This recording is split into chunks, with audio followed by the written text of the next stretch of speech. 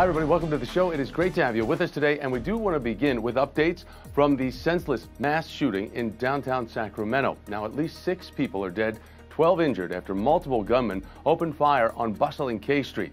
The police are now asking for the public's help to track down the killers. And a warning for all of you, some of the video you're about to see is disturbing.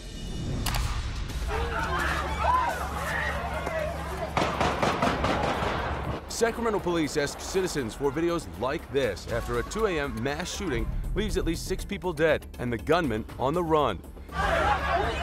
It's unclear if the altercation seen here is related to the attack or if it just occurred simultaneously. What we do know is at least 76 gunshots were heard in 1 minute, just as hundreds were heading home from the bars in downtown Sacramento. We know that a large fight took place just prior to the shootings, and we have confirmed that there are multiple shooters. Investigators are currently interviewing numerous witnesses. We have located hundreds of pieces of evidence at the scene. A stolen handgun has been recovered from the scene.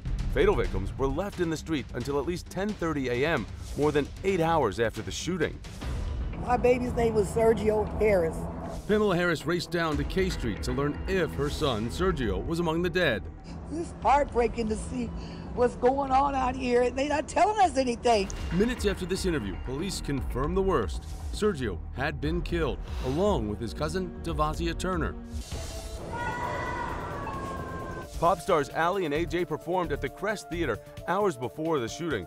On Twitter, they confirmed their bus was caught in the crossfire, but that everyone is okay. Sacramento Mayor Darrell Steinberg demands gun control reform as his city is actively grieving. It is beyond time to have a sane conversation about guns in America. We have a sickness. It's a sickness in our country. It's a sickness in our culture. Mayor Steinberg reiterated that thoughts and prayers are not enough and that action needs to be taken to save our country from gun violence.